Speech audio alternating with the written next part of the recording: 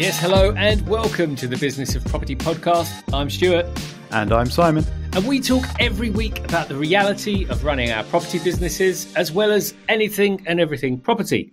Simon owns Buy-to-Lets and created Patma, a leading portfolio management software system and a source of property market insights. And Stuart runs a portfolio of co-living properties with a six-figure turnover. And this week's episode is going to be about the positive reasons that we should persevere in property. And on that subject of positivity and property insights, please do join our email BOP tribe. Simply click on the link in the show notes below. That will take you where you need to go. Put in your details and we will start sending out some information very soon. We do have our onboarding sorted and we are going to start sending out insights from Patma that we think will be quite useful and relevant to anyone investing in property. Now, onto the subject of today. Simon and I, as we do, talk about property quite often, and we were talking about why we are persevering in this market and the positive reasons. Now, we've got a number of those reasons, which we're going to touch on in today's podcast, particularly around things like the number of people requiring properties to rent, the fact that voids are going down, that rents, along with inflation, have increased. But the big topic that we're going to start with today is just around the fact that things like inflation do actually devalue the borrowing that we have on properties. Now, we're going to get into that subject, but we thought the best way to do that really would be to talk through a real example, which Simon has. And Simon's got the numbers. So Simon, do you want to kick us off really with why inflation is not always negative and how that's related to this property that we're going to talk about?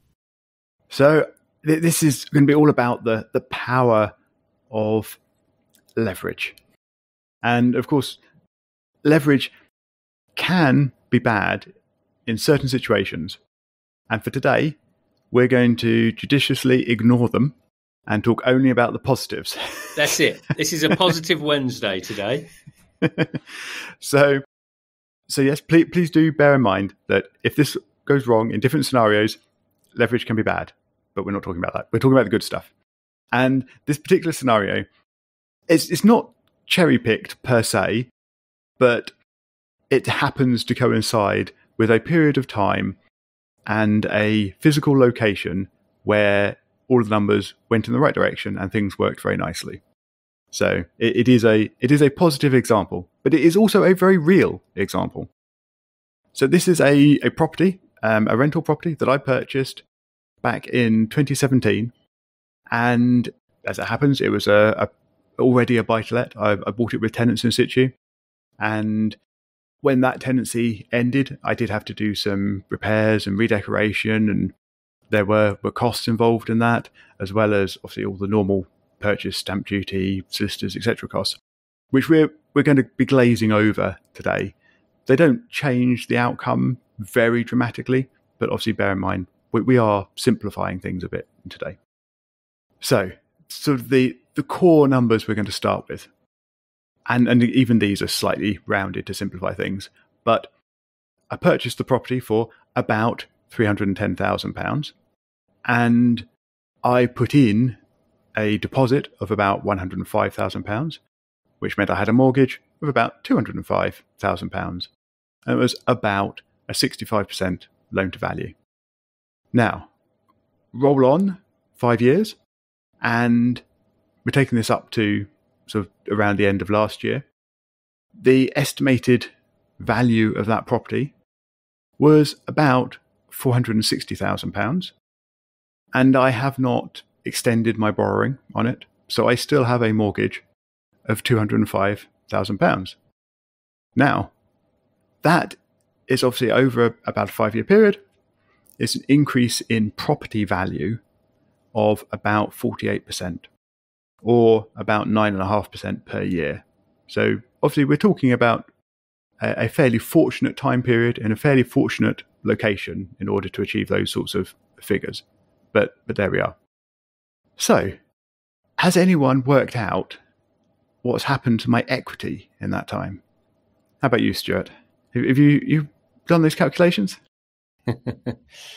Well, it took us a while, didn't it? But so as you said originally, you purchased with a 65% loan to value, which is the 205,000 as a percentage of your circa 310 purchase price. But that 205,000 against the new valuation is now 43% loan to value. Exactly.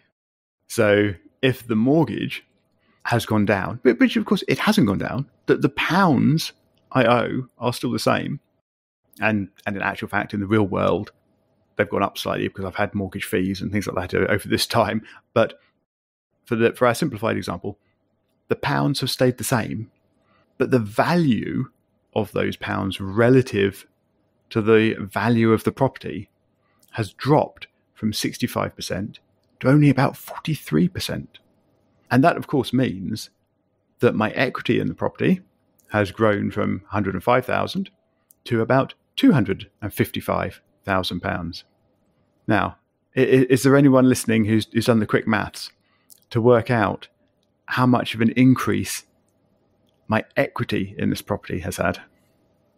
I'm afraid we haven't got any audience members here to actually speak and answer. So it falls to you, Stuart. Yeah, so you're 100.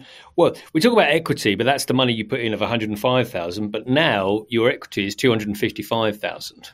So essentially, you've increased your equity in the property by 150,000. Now, I want to caveat that with saying on paper, because right now it is all on paper.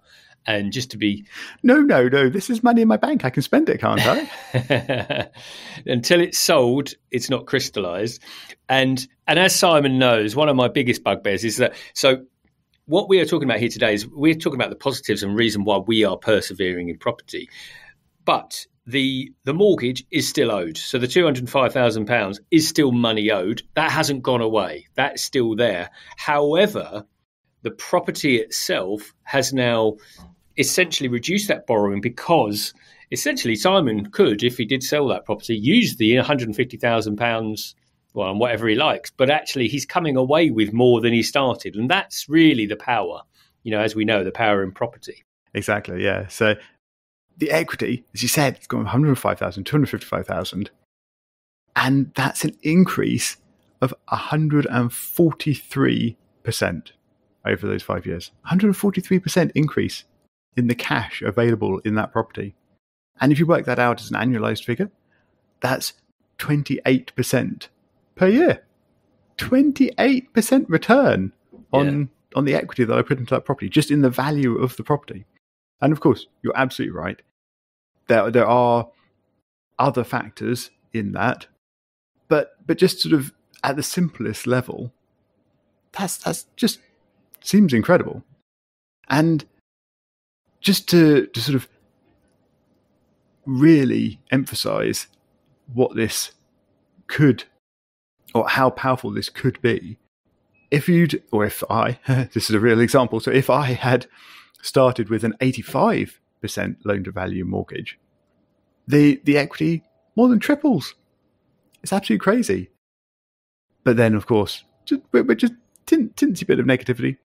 If the property had fallen in value by just £20,000, then the equity value would have halved. So yeah, it's there is some danger there. But anyway, the positive, the equity. I mean, it's just incredible returns. Where else, Stuart, can you get a 28% per year return on your cash? Well, I suggest investing in crypto. That's what I would suggest. I say no it firmly, comment.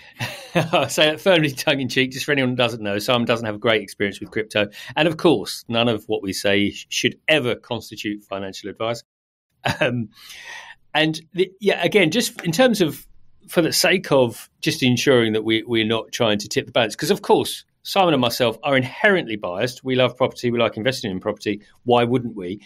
However, as I was talking to Simon, I know people that did buy in the early 2000s, and we ourselves have talked about buying in 2007, 2008, which was at the peak of property prices. So it just so happens, as Simon said, that this purchase was bought right about the right time for the values. But of course, as we know, we are heading into a sort of at least a flat, and and a lot of people, including Simon, saying in a year's time, property values are going to be lower. So, although these numbers are unbelievably impressive, it doesn't mean that whenever you buy, they're going to be that impressive in 5 years. This is just a good timing, and does in some way really sort of push me towards thinking about the 18-ish year property cycle and thinking about how that is quite interesting. But as always, I think the guiding point for us is if we're buying for 10 years plus, provided we haven't bought at the very nadir, at the very bottom of the market, which I know some people have, and I know some people that are selling properties where they are just really covering the mortgage left. So we're not saying that doesn't happen. But this is a really good reason about why property is a good investment, because it's an asset, it is providing income, and you're getting, based on current numbers, almost 30% return a year on the equity, on the paper equity. Indeed. And I just, when I actually put these figures into a spreadsheet and worked it out and worked out that percentage return, it just seems crazy. It seems unreal. So yeah, perhaps someone can point out the error in my maths, and I've probably done it all wrong, and I'm actually making a loss. I'm not sure, but it seems incredible. On those numbers, definitely not. So we need to talk about some other positives. What else is good for persevering in the property market at the moment, Stuart? You mentioned a couple in your intro, so perhaps we should dig into those a bit more. Well, I think the natural progression, if we think about the property value, why has the property value increased? Well, generally because inflation. And if we're thinking about inflation, which is the hot topic of the moment, then inflation is on everything we buy and pay for, including rents. And as we've talked about before, that means, that rents and the prices people pay for rent is going to increase. And that's a positive, because, again, if we're aligning it with market rates and we're not doing anything extortionate, then that's a perfectly natural progression in our property businesses to make sure that we're getting what we need, and particularly with rising interest rates and the Bank of England recent increase again. No, not negative. keep on the positive.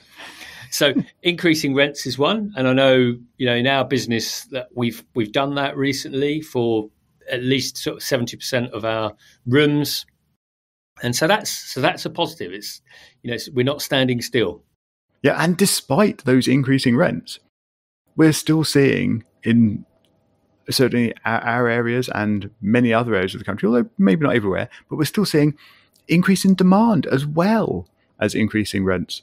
So we are looking at it being much easier to rent properties than it has been 5 years ago or so. And that obviously feeds through into much shorter voids, much easier rental process, although in some cases it can actually be a bit harder dealing with so many inquiries. But overall, it's all positive on that front. And I think with a lot of the sort of direction of travel in the landlord sort of market, is there a landlord market? Not sure about that, but anyway, we'll say that. It seems that it is only reducing, and hence I think that competition for rental properties, given current trends, is probably going to continue to increase for a while yet. And for people who stick in the market and can make the finances work, that's got to be positive, because it is just going to be much easier to rent, and the rents are going to still stay at higher levels. They may not keep going up because they're going to hit an affordability ceiling if they haven't already, but they are going to stay high at least. They're not going to start falling back again. So yeah, I think while it is obviously bad news and challenging for the tenants from being an investor point of view, I think it's quite a good time to invest, because it's just so easy to rent. I mean, I would also say that, increasing prices is not good for anyone that's paying those prices. And we are all suffering from inflation. But this is the market we're in. And same for us with mortgages. our mortgages aren't getting lower because the banks don't offer us discounts when the rates go down, just like they don't, give us freebies. So it kind of is what it is. And as you say, demand has completely continued to increase. And I think particularly in the buy-to-let market, the only caveat from my side is, of course, if you're dealing in HMOs and rooms, you're still dealing with a highly transient tenant potentially. So they don't have such longevity in terms of occupancy. However, it's still a positive in terms of that you do see fewer voids. So I know certainly in the buy-to-let, and touch wood, we've seen definitely a lower rate of voids in HMO land as well. So, the demand does mean, as you say, easier to rent, which is a real positive. And if occupancy is maintaining or increasing in terms of the tenant length of stay, then that too is really positive. Yep, indeed. And as we run out of time and have to bring this to a conclusion, I think that it's just good to try and concentrate on some of the positive things and reasons why landlords can look forward to the future in the short term as well as in the sort of 10, 20, 30 year time frame, which we always recommend as sort of a good property investment outlook. And there's a lot of negativity about at the moment in the landlord ecosphere around the renters reform bill and all sorts of new regulation and scary interest rates and all the other things. So I think it's good to look at some of the good things that are being presented to us at the moment. Yeah, my view is that any sector has challenges. It just so happens we're having a lot of challenges at the moment. But final bonus from me is that we are seeing the number of landlords decrease. Apparently, it's going down by around 3.5% year on year. And that means that there are fewer landlords. So hopefully less competition, still competition, but less of it. And who knows, there might even be an opportunity for people to take formerly owned landlord properties to on board into their portfolio. So that also is an opportunity there, another bonus. And we've reached the end of this particular episode, and hopefully you've enjoyed our positive spin, which we happen to believe is true, not just spin. But if you have enjoyed anything we've talked about today and you've listened to more than 2 episodes, then please do leave us a rating on your podcast player of choice. It really does help the show. We ask for nothing else in return other than that. So please just go to your podcast player and leave us a rating and review if you're feeling really generous. Until next week.